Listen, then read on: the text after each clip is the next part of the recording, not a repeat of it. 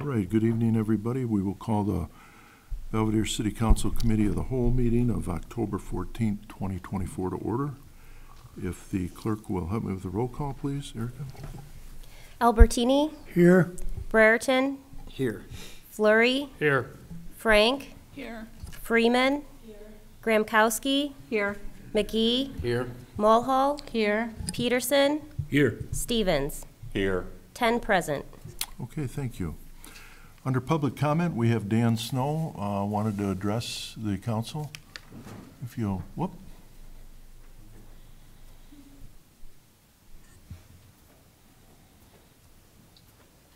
Good evening.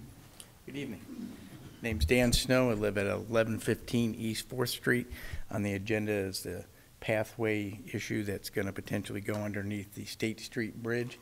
I was just hoping to make sure that adequate attention is given to safety. I know there's no real good option beyond going under the bridge, but concerns have been brought to my attention about the safety of that and being the one that gets mugged or anything else that might occur. So having it well lit and possibly a camera or something to help deter any issues. I know the Park District doesn't appear to have any issues, but just to bring that out so it's addressed. Thank you. Okay, thank you. Public forum, we have none. Reports of officers, boards, and special committees. Item 1, building, planning, zoning, unfinished business. We have none. Item 2, building, planning, zoning, new business. Item A, building department. Update, Mr. Countryman, good evening. Good evening, Mayor. Good evening, Council. For the month of September, the department issued 102 permits for a construction value just under $5 million. 86 of those are residential, 16 were commercial, 5 single-family homes, some commercial projects that are, I'll give you an update. The Club Car Wash is open. We're pulling final inspections for the Hibachi Grill out on North State. Midland Bank is at Drywall.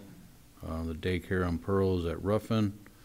We issued the permit for O'Reilly's, the fire alarm and sprinkler system for Yukon. For property maintenance, we have issued tickets for residents housing chickens. The old Hunt residence, if anybody's aware of that, on West Hurlbut. We have some issues at 300 block of Van Buren, 1000 block of Washington, 1025 West 5th Street. Oh, excuse me, I don't want to give an address. 700 block of South State, 300 block of East Madison, 200 block of East 2nd Street, Kleins Ford subdivision, 2000 block of North State, 1000 block of Belvedere, 1700 block of South State, 2000 block of North State, and the 600 block of Buchanan. And open for any questions. Anybody has any questions for Mr. Countryman? Now would be the time. Okay. All right, thank you, Kip, appreciate it. Thank you, Mayor. Item B, planning department update. Ms. Delrose, good evening. Good evening. There's 3 cases that will be before the council starting next week. One is a rezoning at 155 East Hurlbut, which extends into Van Buren. It's used for commercial purposes now, but it's zoned residential, so they're cleaning that up. One is a very large text amendment. It's about 42, 48 pages long because of all the cross-referencing in the code. So that will be before you. Lots of cleanup, basically. And then a special use for gaming on Logan Avenue. Also processing 2 cases for next month. It's taking 2 lots, combining them into one so that a very large accessory structure can be built on that. And then Kip said there's some final inspections done, some downtown overlay reviews. Obviously, the facade grant projects are still moving along. So you've been seeing them out in the street at Logan and State for the tuck pointing and everything. The Historic Preservation Commission is still working on their 2024 awards program. Hopefully the invitations will be in any day now, so those can get sent out. And working a lot with phone calls from potential commercial, retail, and food establishments that are not definite yet, but there's been a lot of interest lately. Okay. If there's any questions for Ms. Delrose, now would be the time. Okay. Thank you, Gina. Appreciate it. Item 3, Public Works unfinished business. We have none. Item 4, Public Works new business. Item A, Public Works update. Good evening, Director Anderson. Thank you, Mayor. Two things. One was on your desk tonight, the 2024 leaf collection. The dates, that's going to begin on the south side of town the week of October 28th, and then we'll jump back and forth between south side and north side for basically the month of November, cleaning up those leaves. But again, that's going to start on the south side the week of October 28th, and this will be in the shopper. It'll be on the city's website as well as the city's newsletter as well. So that's upcoming.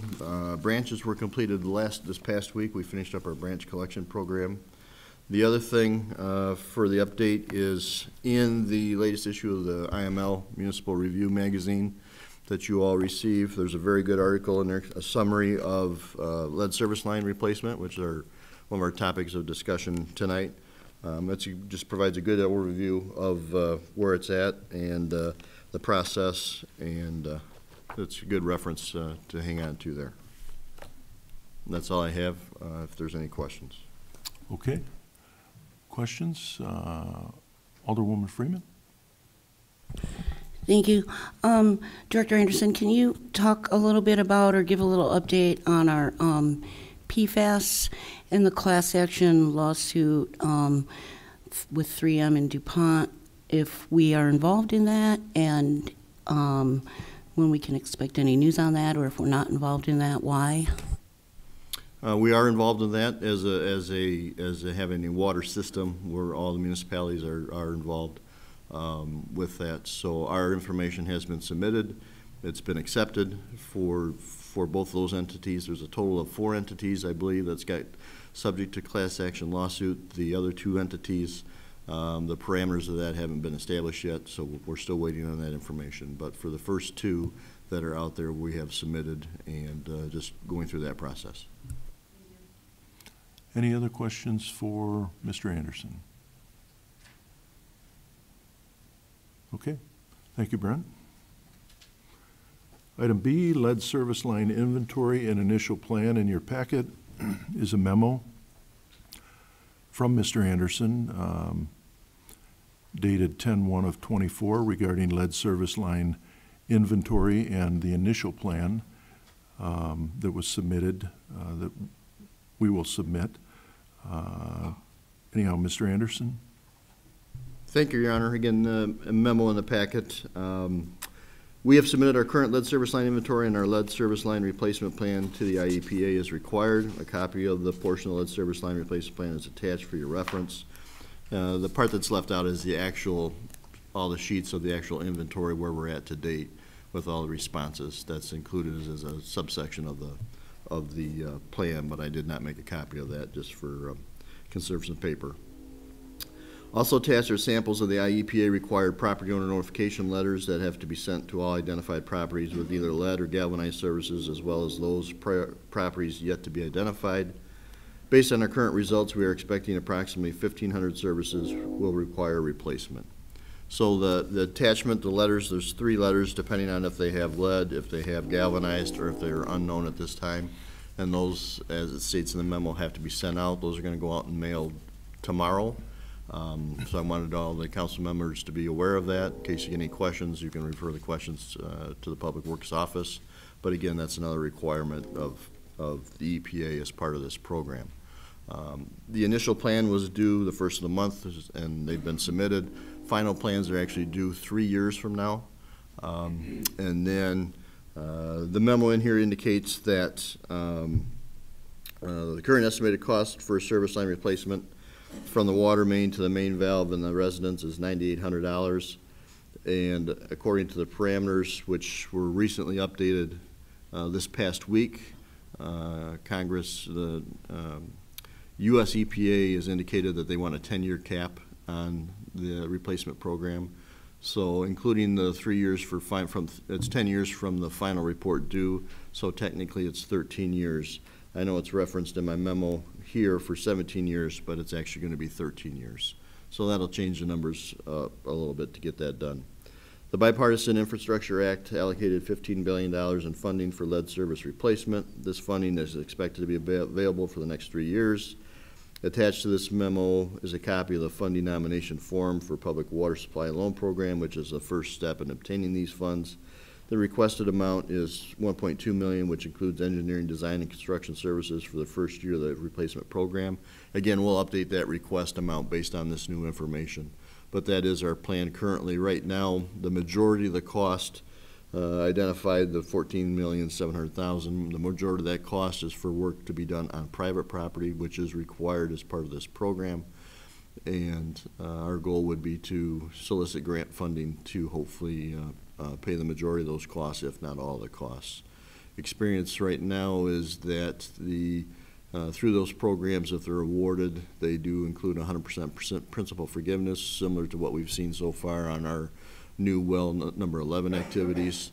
But again, the first step in the process is the funding nomination form, which we are planning on submitting on behalf of the city. If there's any questions where we're at right now. Alderman Peterson? Well, first off, you know, if this is going to be just another unfunded mandate, it really is worth objecting to if they're not going to cover it. Because it sounds like from what you're saying, we have to have the bulk of this ready to go in the first 3 years before that Infrastructure Act money expires. So is that what you're saying? We want to try to target the private pay ones so we can get those done and still have 10 years to deal with the rest of it on our end? Well, the 10 years again is the time frame that's allowed. Right now, they've identified funding for the first 3 years. My best guess right now is they're going to continue to identify funding for this program because it involves it's a lot of work for basically everybody across the United States. So I think the funding is going to be identified, but as of right now, there's 3 years worth. So we will want to try to take advantage of that as best as we can. Continue. Well, you know, when you look at the $9,800 for an average resident, it's a pretty big bite for most people. And you can drive around Belvedere and probably guess the properties that probably have the lead pipes or copper galvanized, and they're probably not going to readily have that extra $9,800 if we can't cover that from the grant funds. I mean, with the percentage of people and the kids in District 100 that qualify for the federal free lunch program, you know, you can understand that they're putting something on a, you know, really middle class to lower middle class neighborhoods that can absolutely least afford this. Correct, and that's why I think there's going to be, and there's other funding sources available out there too, through CDBG funds and some other grant funds. And I don't know if it's good news or bad news, but the majority of Belvedere has been identified as a disadvantaged community also, so that puts us in a good spot for additional funding as well. Go ahead. Mm-hmm. Just by way of an editorial, I mean, the state found $275 million for a make-believe Metra train that they already say they've funded, and very few people are probably actually going to plan on riding that thing, but everybody needs a good public water supply, and without lead. I mean, it would make much more sense to address the basics and do them well than address the, you know, the foo-foo and, you know, and the smoke and mirrors. Correct, and that's, again, we will attempt to make those attempts to get the dollars that we need to get this project done. Okay, thank you. Any other questions? Alderwoman Freeman? So Brent, 14.7 million over 3 years of available money is like 4.9 million a year. Is there a cap on how much we can ask for? Why are we only asking for 1.2 million in the first year? The thought was back before they changed it to the 10 to take it out for the extended period of time. Basically, the first go around, was to get basically acclimated to the system, make sure we get understand all the ins and outs and the particulars about the specific program, what we need to do, what we don't need to do, because again, we have to have go to each of the private property owners. They have to be part and parcel to this program. We can't just do it on our own. We need the assistance of those property owners as well. So we kept the scope down, somewhat reduced, just to go through the program to make sure we have everything in line before we bite off a larger section of town, if you will. And then I did my math on the 17 years, but regardless of that, 6% of 1,500 is 90 homes a year that we're looking to complete, right? Whatever that number comes up, I haven't got to those particulars as of yet. And then I'm wondering how you got to the 1,500, because the lead and the GRR is 747. So are you taking 753 from the unknown and assuming that they are lead? So we took the percentages of the responses that we've gotten to date, and with the unknowns and with the ages, and did some correlations. And as of right now, based on what we've seen so far with the actual inspections that have been submitted to us, that's the numbers we've arrived at. Thank you.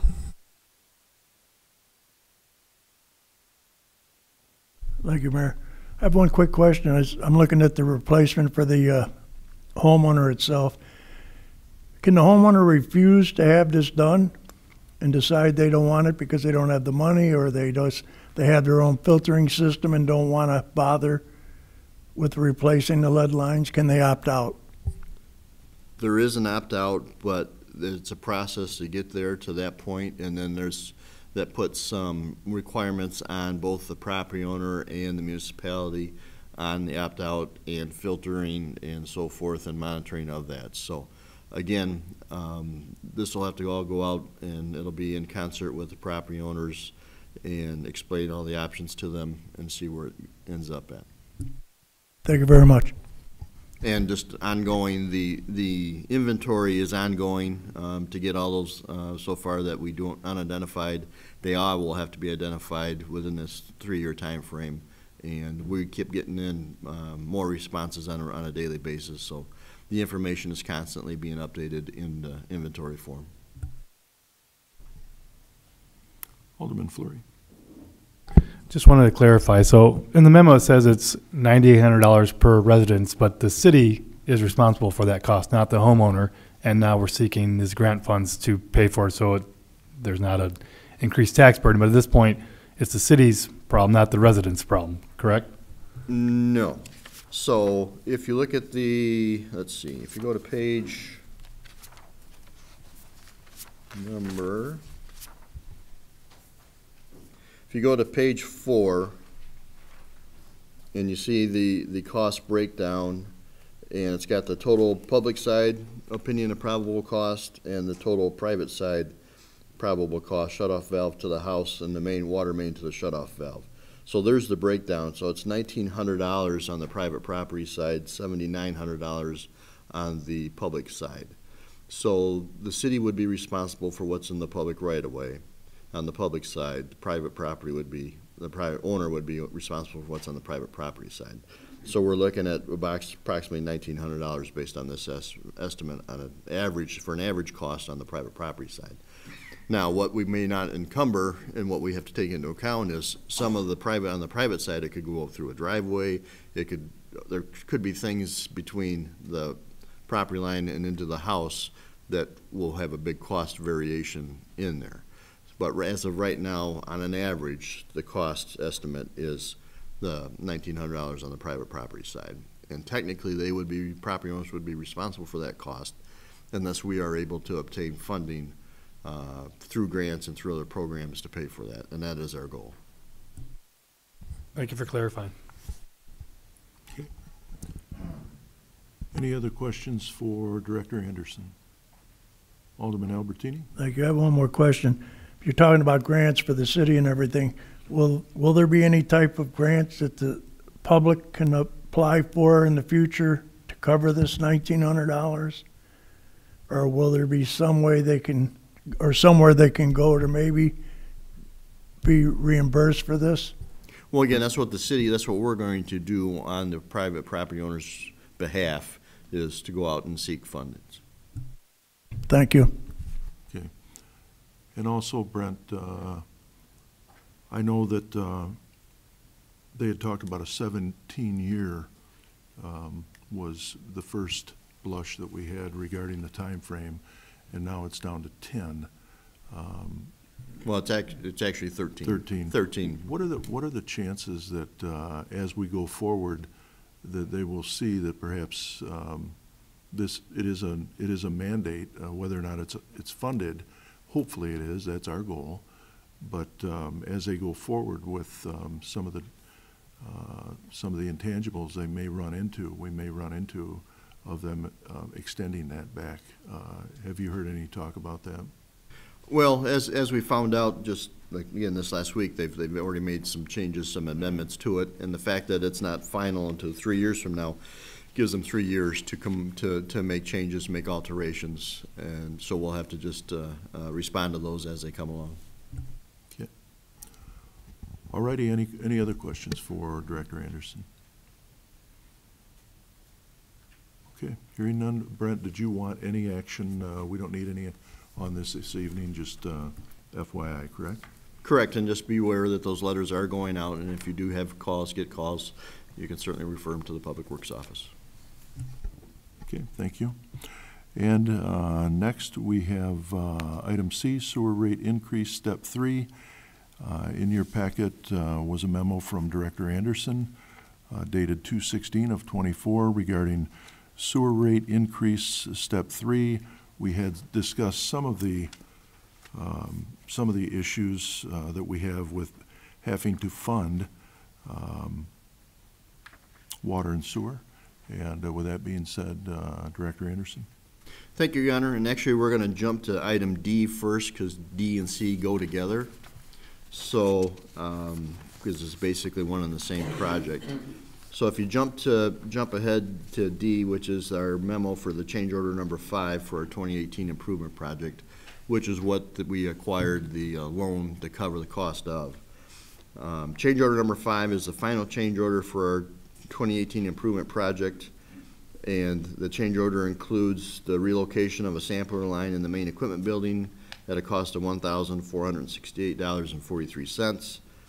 Well, replacement of the sludge withdrawal pipe in the digester, $13,256.25. And as we talked about before, a credit for removing the 20-inch valve replacement from the contract, which was a $10,000 credit to the contract. The change order represents a net increase to the contract in the amount of $4,724.68. The request has been reviewed and recommended by our engineers for this project. I would recommend approval of change order number 5 for the 2018 improvement project in the amount of $4,724.68. This work will be paid for from the IEPA loan for this project, and that brings us to our final contract price of $3,954,231.83, which represents a 5.7% increase over the original contract price of $3,740,000. We had anticipated the cost of this project to be slightly over $4 million, so it did come in under what we had originally anticipated budget-wise. Okay, thank you. With that being said, I would welcome a motion that would recommend approval of the change order number 5 for the wastewater treatment plant 2018 improvement project in the amount of $4,728.68. This work will be paid for from the IEPA loan for this project. Motion by Alderman Stevens, second by Alderman Peterson. Thank you both. Any questions regarding the change order 5? It's on the table. Alderman Peterson? Is that 20-inch valve going to still be, is that going to be provided just on standby, or is it completely taken out of the? So, you weren't on the council for when this discussion took place. It was in the original contract, and the contractor came back to the city asking for additional funding to do the work based on conflicts within the excavation area that were not known at the time that the contract was bid, to the tune of over $300,000 is what he was asking for. And so we went out on our own, got some prices, proposals from contractors, and accepted the cost from N-Track Construction in the amount of $75,000 to do that valve replacement. So the contractor, Williams Brothers, had invested quite a bit of time and effort into changing the valve. They were not successful, and in the end, they offered up the $10,000 credit to get out from under that requirement. Okay, thank you. Alderwoman Freeman? So Brent, are we about to wrap this project up? How close are we to completion, or can we anticipate any more change orders? No, this is the final one. This is why this is before you as the final, with the final contract price. The only thing we're waiting on now is the paperwork end of things to be done. There's some warranty information and some other dates and stuff that have to be filled out for that, and then sent down to EPA for their approval. And as we get into item C here, they've already taken that into account, and they've already gave us preliminary. In fact, we've already got our first invoice for the first payment, and based on the preliminary final numbers. So the only thing that's going to change on the repayment is this $47,2468. If council approves that, that'll be added on to the total amount on the borrow, and we'll talk about that next. Okay, thank you. So we have a motion on the floor. Any other questions regarding the motion? Hearing none, all those in favor of the motion, please signify by saying aye. Aye. And if there's any opposed, motion passed. Thank you. Okay, now we go back to C in the sewer rate increase step 3. The water sewer rate review for our 2025 proposed budget, at that time proposed, included a 3-step increase for our sanitary sewer rates. The first 2 steps have been implemented, and the 3rd step was to be based on the repayment amount of the EPA loan project. This project has been substantially completed, and we have received the financial summary from the IEPA for this project, a copy attached. So this is the pre-final that we have received, the summary, and then it'll be finalized once we send down the paperwork for this final change order. But it's only going to change to the amount of that $4,000. Good news is we have received $621,892.50 in principal forgiveness. So basically that's a grant to the city that we do not have to repay. And our annual loan repayment amount will be approximately $198,843.12, which is paid in 2 installments every year. The repayment amount will require a rate increase of 20 cents per HCF to cover that expense. Originally, we had anticipated a cost of 24 cents, so we were able to reduce that down to 20 cents. And the new rate of $3.36 per 100 cubic feet represents a 6.3 increase, and the average monthly bill will increase $1.60 or 5 cents per day, which brings the total sewer increase would be $19.20 for the year. I would therefore recommend a sanitary sewer rate increase of 20 cents HCF, 100 cubic feet, effective January 1st, 2025, as required by our EPA loan agreement, numbers 173623. And like I said, we have received our first invoice, first bill for repayment, and our second bill will be due on May 1st, so that's why we're going to institute the rate increase on January 1 to cover that installment due on May 1st. Okay, thank you, Mr. Anderson. If I could have a motion to that effect, please. Motion by Alderman Peterson, second by Alderwoman Frank.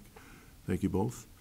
And this will have to be done and drafted in ordinance form and come back to council.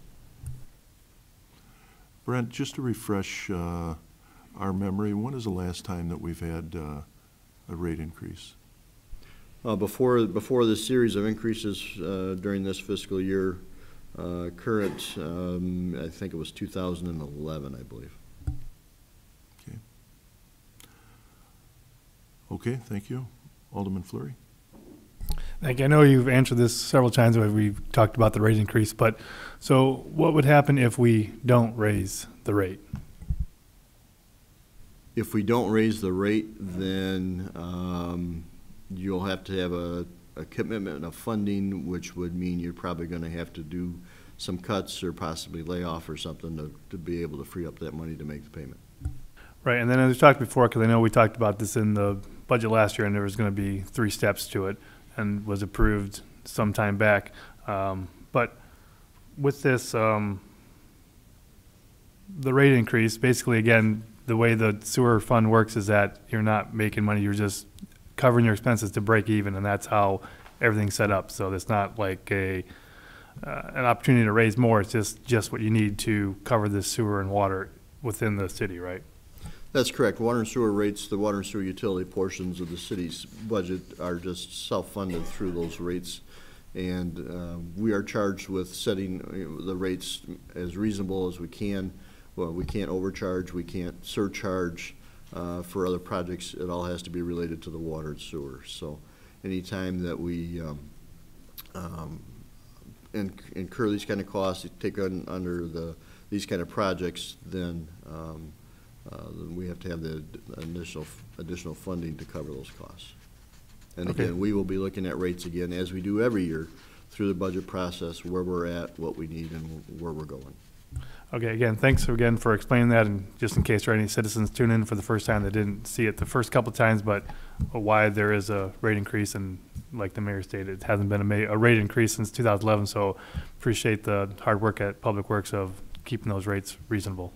And we do. We have the most reasonable rates in the area for both water and sewer, and even with these increases, we are still highly competitive as far as our rate structure goes for our utilities. Thank you, Alderman Peterson. And all this has to fund is that bond payment, right? It's not like some of the other bonds where there would be one fund for bond and interest and another one for O&M and another one for interest reserve and stuff. All we have to do is just cover that annual payment with this, right? Correct. That's what this is specifically tiered to, and that's based on as part of your loan agreement when you use a low-interest loan program for funding.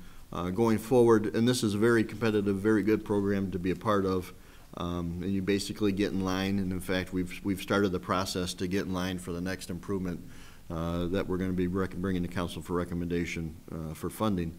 And they changed the bond payment structures now going forward, where currently they're 20-year paybacks, and they are going to be going to a 30-year payback. So that's anything going forward now will be under the 30-year payback. Okay, thank you. Alderwoman Freeman? So I was hoping with the addition of some relatively large manufacturing facilities that we've added, and the anticipation of Stellantis reopening, as well as what was sold to us as a large water consumer that we annexed in, I think it was off Revlon Drive recently, that we might be able to forego this step 3, but obviously you don't see that as the case? No, the large water user is not necessarily a large water user. Specifically on the water side. This is on the sanitary sewer side. Unfortunately, certainly the Walmart facility and additional employees there will help. The anticipation is, yes, that Stellantis will be back in operation with all these online. That will hopefully come back soon, and that will forego any other rate adjustments that will be needed in the future.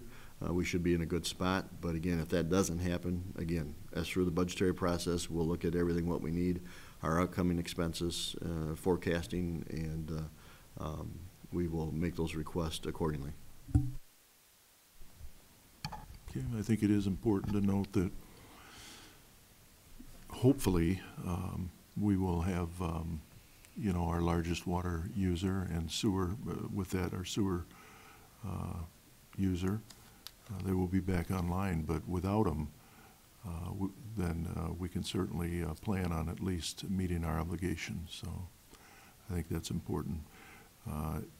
We've gone a long time. Belvedere's gone a long time without any rate increases, but at some point or other, as I had said before, when you open the spigot on your faucet or you flush the toilet, there's a certain obligation that you have to meet, and you cannot commingle your funding. It strictly goes towards, in this case, sewer, so wastewater treatment plant. So, any other questions? Okay.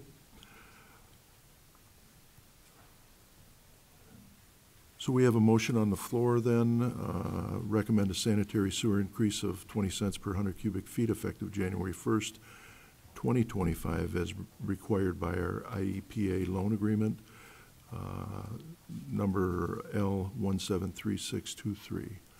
If there are no other questions, all those in favor of the motion, please signify by saying aye. Aye. And if there's any opposed? Aye. Okay, motion passed, thank you.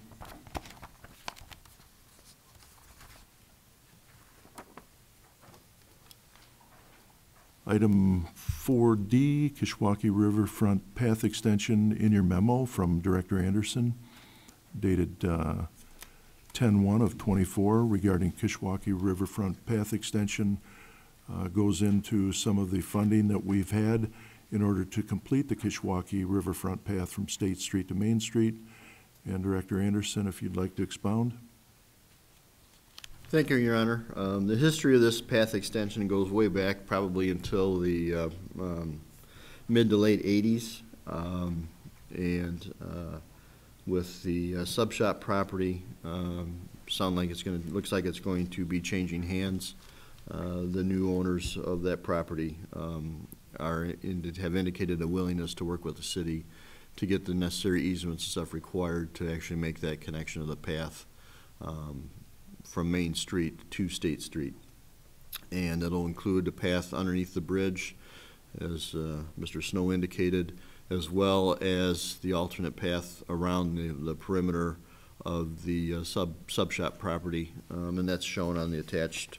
The alignments are shown on the following 2 pages behind the memo. And so we have applied for. We've received 3 grants, thanks to Senator Stallman, totaling $780,000 to go towards this work, and we have applied with Belvedere Park District for an additional $200,000 grant. We just found out last week that it looks like that grant will be awarded to the city. So we will have a total of $980,000 available to us for the path. The estimated project cost is $1.1 million, and the city's share of this project cost is $120,000 and will be paid for from capital funds. Attached to this memo is a proposal from Arc Design Resources in the amount of $96,500 for the engineering design of the Kishwaukee Riverfront Path Extension. I would recommend approval of the engineering design proposal from Arc Design Resources in the amount of $96,500 for the Kishwaukee Riverfront Path Extension. This work will be paid for from grant funds and capital funds.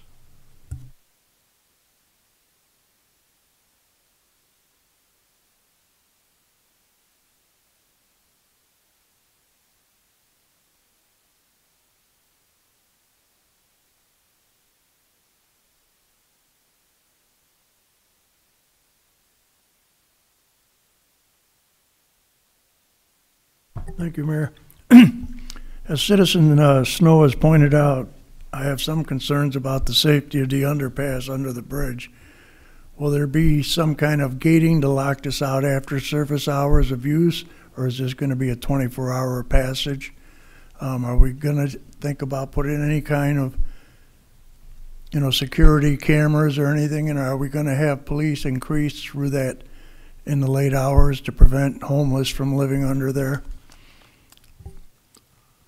The path will be lighted, and the lighting will be similar to the path that goes underneath Appleton now through the Park District. So I don't foresee any unforeseen issues that way. So I think it'll be well lit. It'll be I think it'll be what's the word I'm looking for? An acceptable usage. Don't plan on any gates or anything at this point in time. Okay, so you feel the lighting will deter all these further things such as muggings, robberies, or people living under there? Oh, I would probably defer to the police chief. He's probably got some words there. Well, obviously, I can't predict the future. All I can tell you is that to this date, I've yet to hear of any robberies, strong-arm robberies, aggravated batteries, criminal sexual assaults that occurred underneath the Appleton Street Bridge there. So one could assume that, you know, if there is crime, it would be minimal. Okay, thank you very much. And then keep in mind, they have an alternative path that they're going to be able to take in order to be able to get around the subway as well, correct, Brent? Yes, that's correct, and we designed it that way on purpose because we know at times of high water, when the river's up, the accessibility will not be there to go underneath the bridge. So that's why we have the alternative to go up and around. Okay, thank you. Alderwoman Graham-Kowski. Thank you, Mayor. Brent, did we get any other proposals from any other civil engineering firms? No, for design services, we really can't go out for proposals because we can ask for solicits of letters of interest. But because the ARC is working on our parking lot improvements right across the river, they've already have some of the information done because of the work that they had to do there. So it seemed most beneficial to us to have them work on this side of the river as well. Thank you. Okay. Alderwoman Freeman. So Brent, do we have a plan for the developing the brownfield area there? Like, are we going to do anything with that, or is it just going to be just grass? And right now, you're referring to the Leith property? Yeah. So the path is there, it's been paved, and it will connect, this section of path will actually connect to that. We've been waiting to do any further improvements based on if there's any kind of development coming along. So that can be done in concert with however that property is redeveloped. We've had proposals over the years, as you're aware of, that have come, and it's nothing has borne any fruit to this point. But we're still hopeful that something will happen, and perhaps with these amenities that we're doing in this section will lend itself to further amenities to the east. Continue. And so does this money, this 1.1 million, does that include like landscaping and vegetation and lighting and everything to complete that whole path all the way through? It does. It includes all of that. It includes a boulder edge along the shoreline for shoreline protection, erosion control, similar to what's through the Park District's portion now on their property. It'll be extended through this portion as well. So yes, it's all inclusive. Thank you. Alderman Peterson, did you have your hand up? Thanks. I did have three specific points to explore. And did ARC solicit any user input before some of the preliminary design? I saw they mentioned that they were going to do some of that, but did some of that get done from the actual current users of the path? So we've got some history there based on we've had some brief conversations with the property owners of where the Salvation Army property is now and what's needed there. We've had discussions with the purchasers of the SS Subs property, which what we need there, what can be done there. And if you notice on the detail that was drawn up, a sketch that was based on our conversations with them, that's the third page, if you will, kind of highlights what's be proposed there for the path and some retaining walls and stuff. So as this part of this design is developed, yes, there will be schematics and stuff that will be brought to council. And then I was going to question you on if there's one single entity that has the ownership, maintenance, and jurisdiction of the whole thing, or is it split between the park and the city then, or? Yes, you are correct. So the Park District currently holds the easement across the Salvation Army property. So that is why they applied for that $200,000 grant. It was the name of them because they actually own the rights to that easement. So they will be charged with the maintenance and upkeep of that portion, and then the city will take care of the SS Subs and underneath the bridge through the State Street right away, and the Park District assumes if you notice on the second page here, there's some work that has to be done to get underneath the bridge with the path, and some relocation efforts by the Dairy Ripple. And so those areas, once those are redone, would be responsibility of the Park District as well. And then on the 30-day, that they want this to be executed within 30 days of that letter, is that going to be, I think it was August 28th or something, that's not a problem, right? Not a problem. Okay, thank you. Any other questions for Director Anderson regarding the motion on the floor? I will say that Senator Stottlemyre did approach me, and they did have some money that they wanted to spend in our downtown area, and they have. So I am grateful to him that this path, the connection of the path, has been something that's been discussed for a long time, but the funding obviously has always been an issue. So I guess when you look at, as they say, bringing the bacon home, in this case, that's exactly what he has done, and I appreciate it. So we'll give him kudos. Any other questions or comments? Alderman Fleury? Thank you. Currently, there's some trees along the river between SS Subs and the Salvation Army all over Main Street. Is that looking to maintain those tree lines there, or will that be removed for the path? Most of those trees there will be coming down. They're not that desirable, and there'll be a lot of trees and a lot of things going back. There will be a couple of them that have been identified to be saved, but the majority of those will be going. Thank you. Thank you.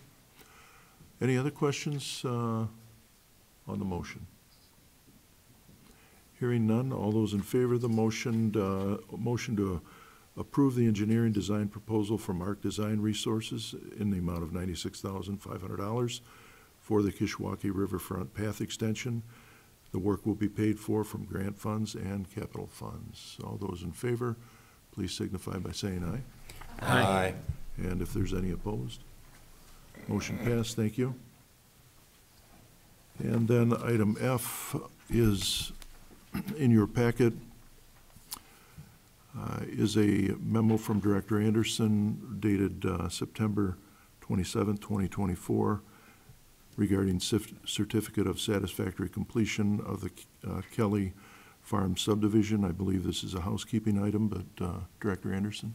Thank you, Your Honor. As stated in the memo, in accordance with Section 151.61B of the City Subdivision Control Ordinance, I do hereby certify that all of the public improvements required for the Kelly Farm subdivision have been completed, and the improvements have been inspected by this department and found to be in conformance to the approved construction plans for the subdivision.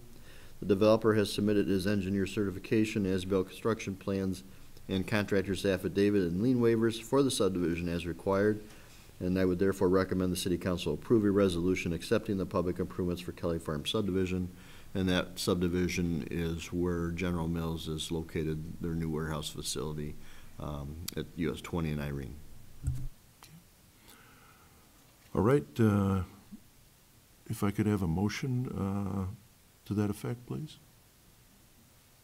Motion by Alderman Stevens, second by Alderman Peterson. Thank you both.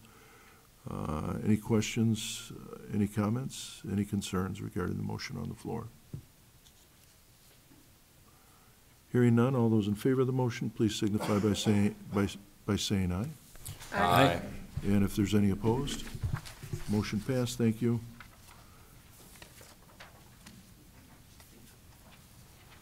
Thank you, Mr. Anderson. Item 5, other unfinished business. We have item A, elected official salary. In your memo, in your packet was a memo from City Attorney Drella, dated 10/10 of 2024, regarding automatic compensation that the council had requested. They'd be provided this evening. City Attorney Drella? Just briefly, as you recall, this was postponed to tonight's meeting, I believe on Alderman Fleury's motion, but the status right now is there was a motion to amend the compensation ordinance to provide that the alderpersons will be paid on a per meeting basis. So that's the pending motion before this body at this time. The reason it was postponed is I was asked to draft an ordinance to that effect for you to review, which was included in your private packets, as well as looking at another option that I believe Alderman Fleury had come up with, which is kind of a hybrid, I refer to as a hybrid model, which would provide for a salary basis for alderpersons. However, if they miss more than a certain number of meetings, then they would switch to a per meeting basis. So there was a memo in your packet, and I'd entertain any questions.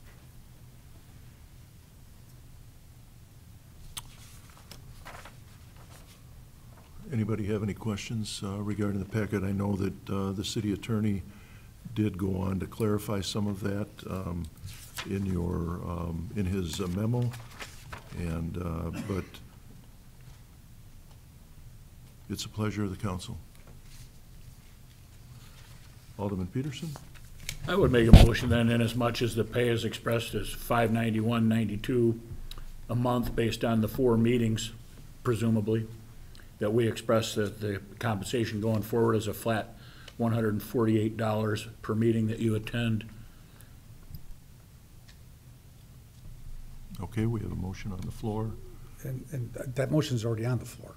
That was Alderman Stevens' motion from last meeting. Okay. So you don't need to make the motion. That motion is, I believe, do you have the minutes from the last committee meeting? But that was the motion that was on the floor when it was postponed. Okay. I'm assuming it was the same, a per meeting basis, in other words. Well, yes, and then to express the compensation in, you know, in those terms going Yeah. forward. That was in the, or what the ordinance I provided, correct? Just for clarification. Yeah. Okay. That was Alderman Stevens' motion last meeting. Okay. All right. Do I have a second? Second? It's already on, okay. Okay, second, while the motion was made, we can discount the motion, or I don't know if the council fully understood that there was a motion on the floor before it was made. I guess I didn't. Yeah, last time this was before committee, it was Alderman Stevens made a motion to switch the compensation to a per meeting basis. There was a second, I don't recall who seconded that offhand. There was discussion at that point. There was a question about the hybrid topic I just mentioned, and the matter was postponed to tonight's meeting. Okay. All right, then, we have the compensation and expenses for aldermen, that the annual salary is per meeting, is a per meeting basis, correct? Is there any questions regarding that, any comments? Alderman Brereton? Thanks, Mayor. So, I was kind of looking, I don't know, I wanted to make a motion to amend to include the mayor, clerk, and treasurer in this, but I don't think that's gonna be possible if we're doing this on a pay per meeting basis. Is there a way we can incorporate mayor, clerk, and treasurer, or treasurer into I would this? do that as a separate motion, Okay, sounds good. Thank you. just to make it simpler and cleaner. Okay. Well, I guess my point kind of was, that's not gonna be possible if we're doing, I mean, we're not gonna pay the mayor per meeting. Correct. There would be difficulty there, and I believe I'd have to go back into the timeframes, but the time within which to approve the salaries for the treasurer and the clerk is different than alderpersons. And that is because our ordinance provides for a term begin date for alderpersons. I believe the mayor is the first meeting in May. It's silent as the other two. There's case law that provides that while they may not actually take office, their terms, if the ordinances are silent, begins on the day of the election, which means we're probably within 180 days of that time period already. So we may pass the time with which to amend their salaries, being the treasurer and the clerk. We're past that now, you're saying? We may be, yes. I'd have to research that, but I believe we might be. Good enough. I didn't think it would pass, but it should be brought to attention maybe. So thank you. Okay, Alderman Albertini, thank you. To make it clear to me, what we're looking at is to make the pay per meeting, so that you would be paid for every meeting you show up to.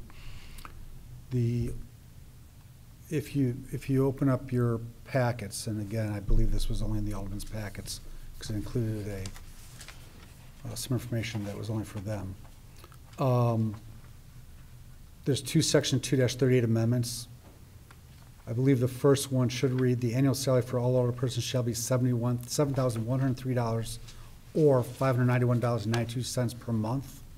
That's to cover all the older persons whose terms are not expiring this coming May. The second paragraph reads, upon qualification assuming office following the 2025 consolidated election, older persons shall be paid on a per meeting basis only for those city council or committee of the whole meetings, as well as special meetings of the city council committee of the whole, actually attend at the rate of $140 per meeting. And that is the motion on the floor, that version. Okay, my concern is, I notice when elections come up, we have trouble finding anybody to run. There's always a pass on. I got nobody to run. They just pass on and they're on the board again. A lot of people feel that it's not worth it for them to try to be an alderman because of the expense incurred and the time incurred for the little bit of money. If we're going to deplete this based on if you're absent here or there, I think you're going to deplete the pool for candidates to run for alderman. I don't think we can rely totally on appointments to fill this council. I feel that we need to have people run for the actual seat. And I feel that we're going to be discouraging future people from running. The other problem I see is, again, it was brought up that if I don't get paid for being at the meeting, do I not reciprocate the emails and people calling me and stuff for the rest of the week because I'm not being paid for that week? It sounds childish to do that, and it's not your duty. Your duty is to represent your constituents. But I feel there may be people who might do this, and this isn't fair to the constituents, to not get responses on a week that their alderman didn't get paid. Although there is 2 aldermen per ward, they could always resort to the alternate alderman for that ward. But I don't feel this is a good idea to bring into play. I feel that leaving the salary as current as it is now is the way to go. There's nothing wrong with it. I've been here every meeting, so it really doesn't affect me, and it won't affect me regardless. But this is just how I feel for the rest of the aldermen, that we should just leave it alone.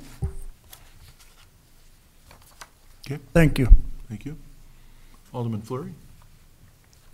Thank you. Again, not a concern for me. I missed 3 meetings in 5 years, and 2 of those I was out of the country, so not a concern for me, but concern for the council as a whole.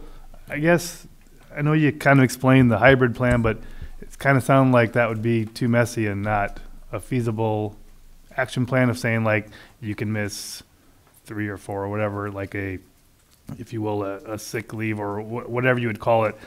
So there wouldn't be any undue hardship here, but try to, mend both camps here. So is that, am I reading this correctly? That's kind of too messy and wouldn't work, or could we make that work? My recommendation is not to take that hybrid approach. The Illinois state statutes, and specifically the Illinois Municipal Code, make it very clear that there's 2 ways to pay alderpersons: per meeting or salary. And those are the only 2 authorized ways. Period. There's no hybrid approach. There's no decrease or increase in salaries during a term of office or anything like that, other than those pre-approved at the front end. So there's nothing in state law that allows a method as to what you're suggesting. So if we were to try and do that route, we'd be utilizing our home rule authority. I'm not aware of any other community in the state that has done it that way, and I'm not sure it would pass judicial scrutiny. I can't say that it wouldn't, but I could very easily see a court saying, hey, you promised to pay them $7,100 a year, and now because they missed a meeting or 2, they're having their salaries decreased while other ones haven't. In reality, it sounds a lot like that which is already authorized by state law, which is a per meeting basis. But my recommendation is to stick with the state law in this case, because I don't know if anybody else has done it. And excuse me, I don't know if anybody else that's done this hybrid method. And I don't know whether it's stand up to judicial scrutiny. So my recommendation is one or the other, not the hybrid. Then just to follow up, obviously the constituents decide who sit in these seats because they vote for us every 4 years. So if a citizen was concerned with their older person's attendance, they could choose not to vote for them. But obviously that takes 4 years, and if they miss several meetings, that could be an issue. But does a citizen have any other recourse, like can you recall an alderman if it's that concerning to them, or just every 4 years is when you make your decisions? The citizens cannot, however, the vacancy portion of the Illinois Municipal Code allows the council to declare a vacancy if an alderman is refusing to come to meetings. We've had that utilized, I believe, once in the last 10 years on one alderman that just simply stopped coming to meetings, so the council declared the seat vacant, if I recall. There was discussion about doing it at other times, but in those other cases, there were health issues that the council chose not to utilize that section because that older person did have significant health issues that prevented them from coming to the meetings, and they actually did come once or twice during their illness. So there is a mechanism by which the council, if there's an older person that refuses to come to meetings, can direct them to come. If they don't, declare the seat vacant. It probably doesn't address the situation with the alderman that misses 1 or 2 meetings every month. In other words, they keep coming, but just skips a meeting here and there, because it's obviously not abandonment of office. They're coming, just not as much as they should. Right, but is there a set limit or number before the council could take action, or it's No. just whenever somebody brings it up? Nope, there's not. All right, thank you. That's for why it's clarifying. a dangerous provision to use. Alderman Peterson? I would point out the Municipal League or the Attorney General's online training on the Open Meetings Act does allow aldermen under certain conditions to attend by video means. No, it does not. It allows a city to adopt an ordinance to permit that. The city of Belvedere has not done that. Okay. And again, that would require somebody that's legitimately out of town and not, there's certain delineated reasons why that would be able to be done. And maybe that's something we should consider. We looked at that in the past, and the council decided not to do that, but we could. And certainly, the Open Meetings Act does allow a city to adopt an ordinance specifying specific reasons why an alderman can attend remotely, and also limits the number of meetings they could do that way. And the council did attend remotely during COVID, correct? Yep, those were during the special meetings and special rules that are in place during COVID, and it was a nightmare. Alderman Freeman was there and can remember not being able to hear anybody because it just didn't work real well. Okay. Alderwoman Graham-Kelsky? Thank you, Mayor. I guess regarding the pay and the commitment, I don't really know anybody that runs for an office for the pay of this. If they do, that's kind of crazy. I think they should be running for the commitment. And if you can't make the commitment, you shouldn't run. Just my personal opinion. Okay. Alderwoman Frank? Thank you, Mayor. I think the county does it per meeting, correct? They do. Do they still do it that way? I know they did it one time. No, they still do. Yes, they do.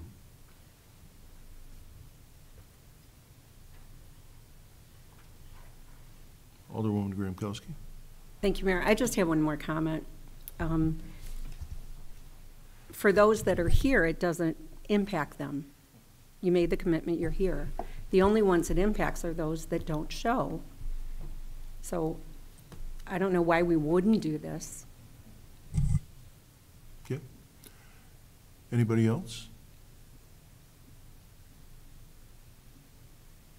Okay. Hearing, Do you wish to restate the motion on the floor so everybody's clear, or? the annual salary for an alderperson shall be $7,103 or $591.92 per month.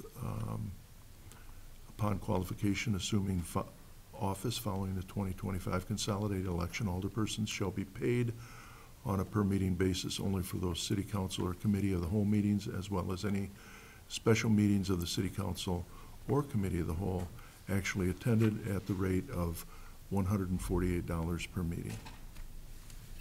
In accordance with Section 9 of Article 7 of the 1970 Constitution of the State of Illinois, and Section 3.150-5 of the Illinois Municipal Code, all the person whose term of office expires in 2027 following the 2027 consolidated election shall continue to be paid at the rate set forth in subsection A until the term of office expires after the 27 consolidated election. And just so everybody knows, this will, if it's approved, come back in ordinance form. Okay. All right. We have the motion on the floor. That is the motion. If there are no other comments, all those in favor of the motion, please say aye. Aye. And opposed? Nay. Let's do a roll call, please. Albertini, Nay. Brereton, Aye. Flurry, Nay. Frank, Aye. Freeman. Gramkowski, Aye. McGee, Nay. Mulhall, Nay. Peterson, Aye. Stevens. Aye. 5 in favor. Okay. Motion passed. Mayor votes. Motion passed. Okay. All righty. Moving on, we have item 6, other new business. Just a quick question. Is that, I'm sorry, you said motion passed, it was 5-5. Yes. Does that mean you voted yes? Yes? Okay, sorry, just for clarification, thank you. Yeah, you're welcome. Okay, item 6, other new business. Item A, an appointment of Erica Blugy as city clerk to fill the vacancy created by the resignation of Sarah Turnipseed.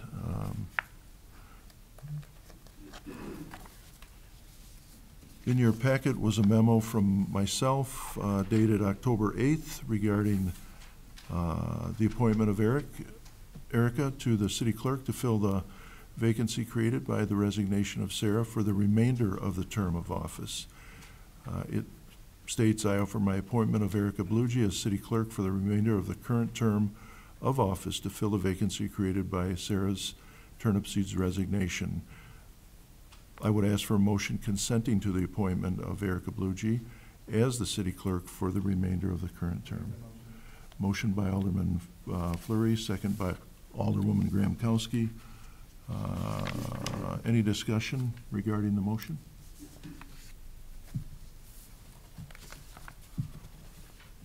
Okay, hearing none. All those in favor of the motion, please signify by saying aye. Aye. And any opposed?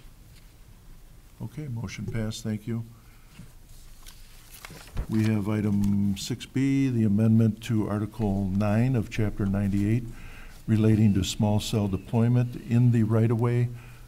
In your packet was a memo from the city attorney, Mike Drella, dated October 9th, 2024, which is an amendment to Article 9 of Section Chapter 98 relating to the small cell deployment in the right-of-way. City Attorney? So as we remember, or don't recall, small cell, you're talking about basically the 5G rollout. You're talking about the smaller facilities that are placed on top of existing light poles, telephone poles, things like that. We're not talking about big towers. Federal law and state law was amended. I thought that was funny, huh? Federal law and state law years ago was amended to provide that cities don't have the authority, just prohibit them. And specifically limited what authority cities and villages do have to regulate small cell rollout across the state and across the nation. And they keep tweaking their requirements and their allowed regulations, and they did that again, so we have to amend our ordinances to comply with both federal and state law. So the ordinance, or I should say the amended code sections that were included in my memo, are essentially what IML is recommending in their model ordinances for everybody to adopt to comply with both federal and state law. You'll be seeing, once this comes back in ordinance form, also some changes to the zoning code to reflect the same kinds of changes that occur on private property, because these can occur on both private property and the rights of way. Nothing of it is actually particularly exciting or interesting, other than some changes in definitions as to who's allowed to apply for the permits and things like that, and actually it doesn't really change anything, just makes it clear that basically an agent can apply on behalf of the owner of the facility, and defines utility pole. And then IML inserted some suggested language. It would be on the 4th page of the ordinance. Federal rules now diverge from the state statute as to how long a city or village has within which to process an application. And the federal rule is actually shorter than the state law. So we have to comply with the federal law, and that's what this change does. But if at some point the federal law changes, then we can default back to the state statute. And that's why there's that new addition, is we'll comply with the more strict federal law because we're required to. But if for some reason they all have sunset clauses on it, that federal law goes away, then we'll comply with the easier state law. So. Alderman Peterson? That was one thing I was going to ask is if on page 5, if that paragraph B in section, or number 3, if we could restore the 30 days to 10. 10 seems like it's inordinately short time. It is very difficult. No, we cannot. How many of these installations do we have now then? Almost none. I'm not aware of any downtown. Public Works position is we don't want them. So, and when we receive inquiries, we try to dissuade those individuals as best we can to find alternate locations. Belvedere is lucky and unlucky, I guess. We're lucky in the sense that the majority of our light poles are owned by ComEd, not us. So we tell them to go talk to ComEd. And there aren't too many of our poles are actually high enough that they want. So we've been lucky that way. All right, before we get carried away here, I guess I would need a motion to that effect. The motion to amend Article 9 of Chapter 98 as set forth in the draft code as presented. I'm going to get a motion, please. Motion by Alderman Peterson and a second by Alderwoman Frank. Thank you very much. Yeah, with these small antennas, I know that 5G, was it T-Mobile, had been out here with a demonstration on some of the wireless 5G, and so I think they would be probably a third-party attachment on, as you said, the utility poles, or most of all of them are owned by ComEd, and that would be an attachment on their equipment. So, Alderwoman Freeman? Thank you. So I don't know, are we looking at, I don't know who, if it was like Frontier or Xfinity, or who put in those metal boxes about. Frontier. That's Frontier. Are we talking about those, and are those in compliance, or will they have to be moved there? Completely separate. That was only for the talking fiber about on the ground. poles? Yep. Yeah, that's for hardwired fiber. Okay. And this will be for wireless connectivity, so that they don't have any, you know, the more the small antennas they get up, the less dead spots they have, and the more they could utilize wireless 5G. Any other questions on the motion on the floor? Hearing none, all those in favor of the motion, please signify by saying aye. Aye. And any opposed? Motion passed. Thank you.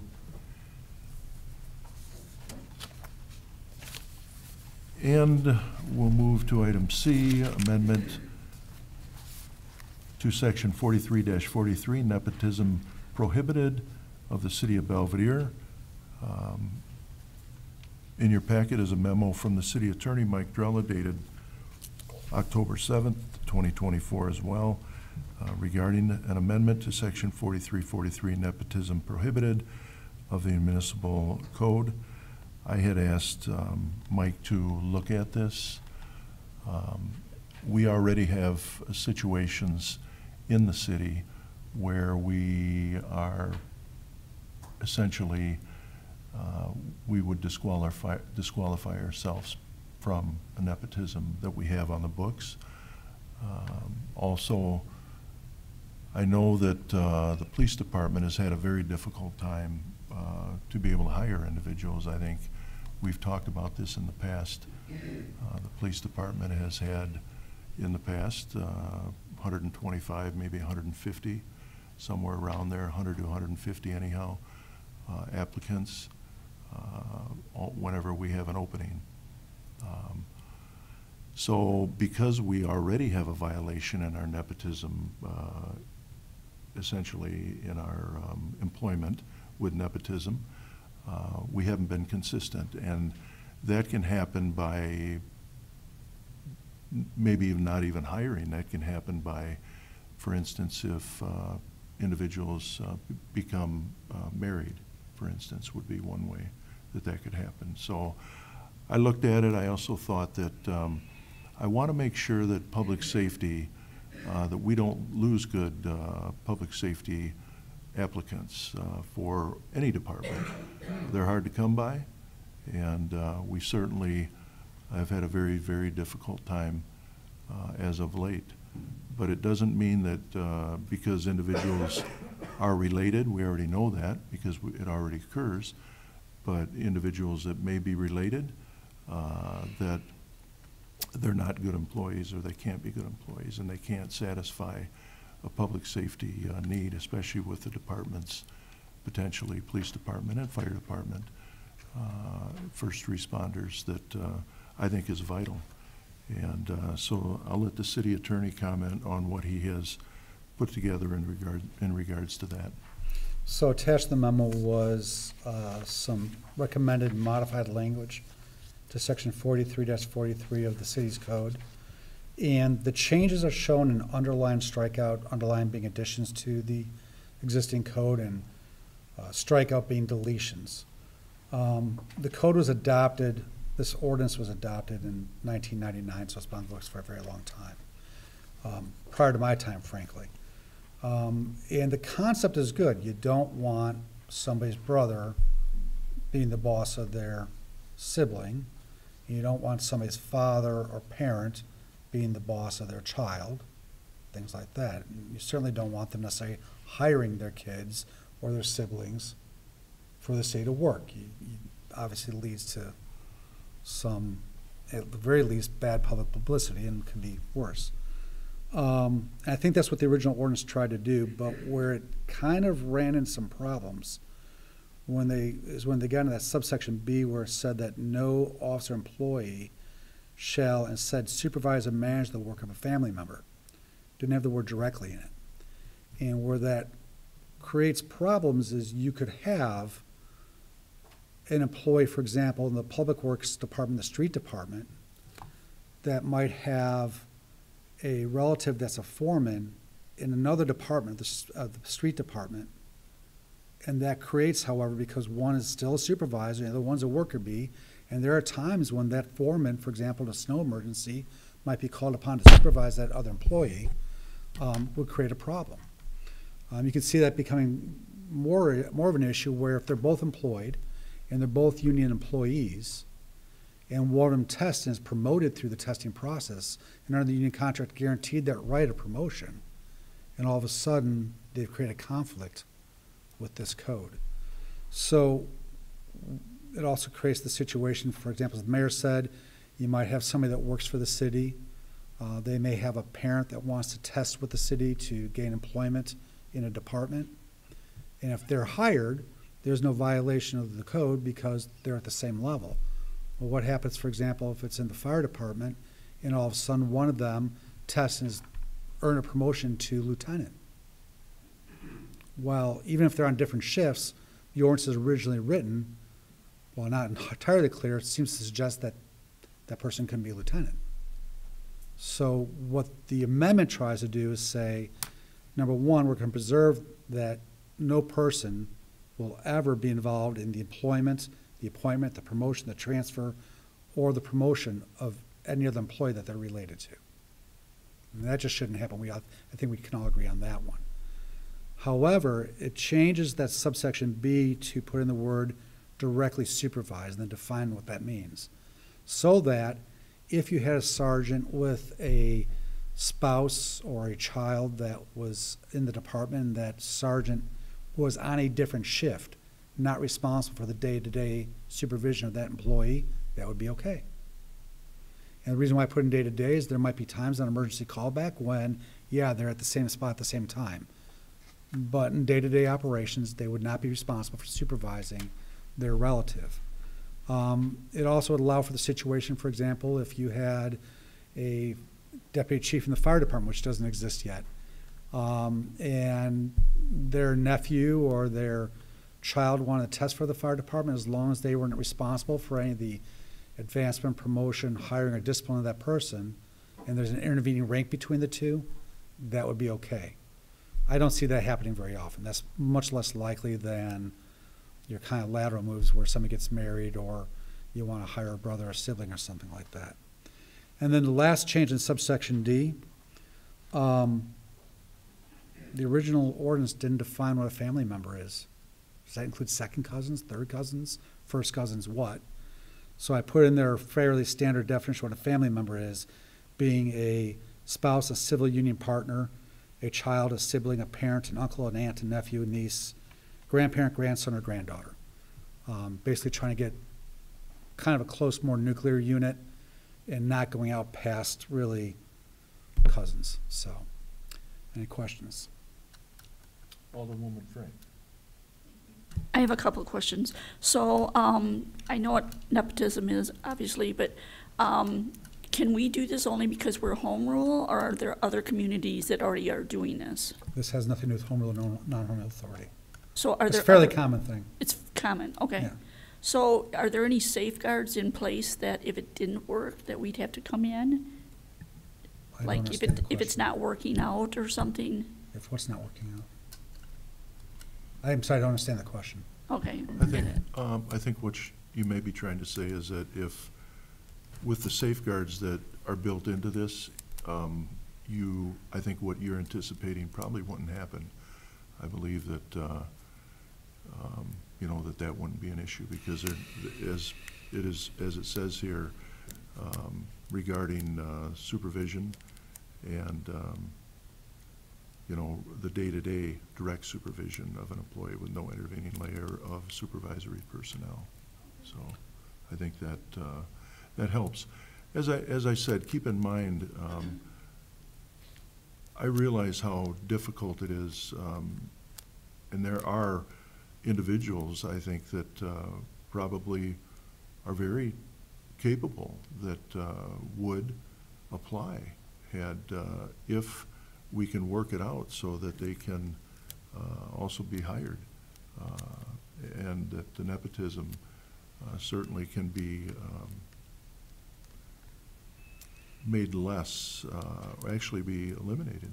And in this language, I think it does. Alderman Albertini. Thank you. The amendment to this municipal code, would this affect anybody who's currently employed? Yeah, it actually bring into compliance an existing situation. Mm-hmm. It would bring it into compliance. I don't want to get into specifics or details because of privacy concerns, but we already found out, I didn't even think about it, frankly, because this has been on the books since '99 and never really comes up. We already have one department where there's a mid-level manager who has a spouse that is of a lower, call it rank, if you will, in a different section of the same department. So they're not supervising each other, not involved in reviewing their performance or anything like that, nor having any say in promotion or discipline or anything like that. But yeah, it's there, and technically, I think I'm probably going to follow this ordinance. So this person would eventually then be displaced from its position? Actually, we wouldn't be able to do it because of union concerns. Okay. Thank you. Alderman Peterson? It looks like the primary group impacted by this are going to be the agreement people. Yep. And do any of the agreements now cover any of the nepotism issues? Because it seems like maybe it would be something within their interest, being wages, hours, terms, and conditions of employment. They do not, mostly because nobody looks at the base code when they're doing the agreements.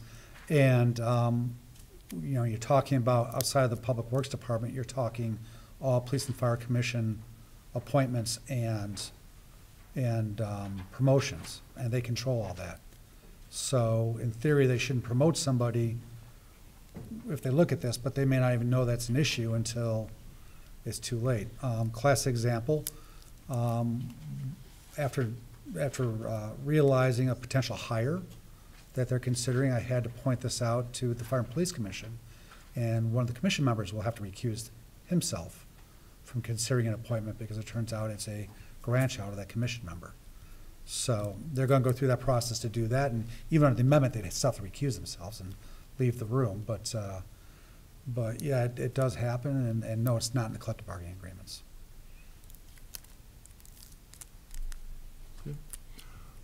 Will it be made one? Not if we fix this. Alderwoman Freeman? Thank you. So, maybe Section D could include son-in-laws and daughter-in-laws as well. I think maybe some guys might be inclined to hire their son-in-law, or they might be inclined to come down harder on their son-in-law if they get divorced from their daughter, or how, you know. So I'm just saying that those are actually immediate family members in my family. I missed that one. I can certainly do that if the commission or the committee desires.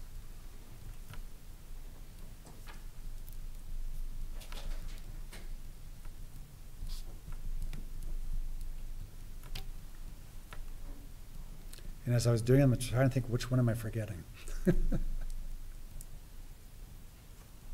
think we still need a motion, don't we, Madam Clerk? Yeah, we need a motion on the floor.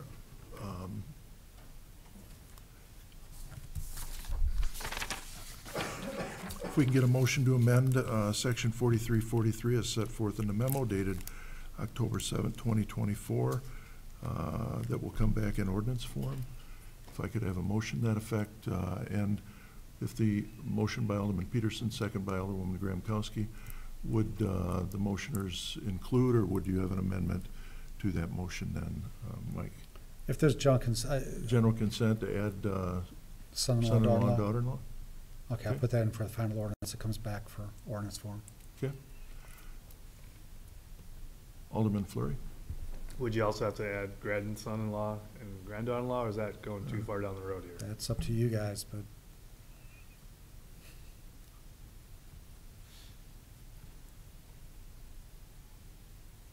Alderwoman Graham-Kowski? If you just said in-laws, would that encompass the whole I'd probably gamut? do that.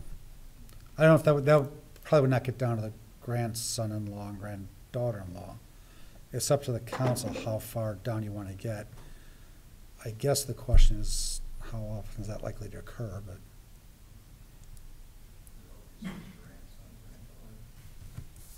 I got it in there. I think probably I mean, it's up to you, whatever you want to put in there. In-laws to the second degree. I just think if we're including, again, that makes a good point that we kind of overlooked. If you're talking about son-in-laws and daughter-in-laws, I think, you know, the generational gap is shrinking to where you have grandsons and granddaughters-in-law. So I think you just include that way we just cover all of our bases. And I don't think that's getting too far in the weeds. Is there consensus for that? Alderman McGee? Yeah, where does step parents and stepchild fall into this?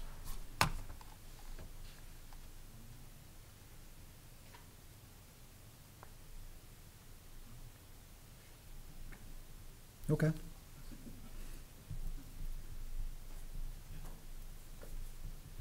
Okay. We in agreement with that? I can't cover that under a child, but you're right, they may not be adopted. All right, anybody else? Okay. We have a motion on the floor then. If there's no other discussion on the motion, all those in favor, please say aye. Any opposed?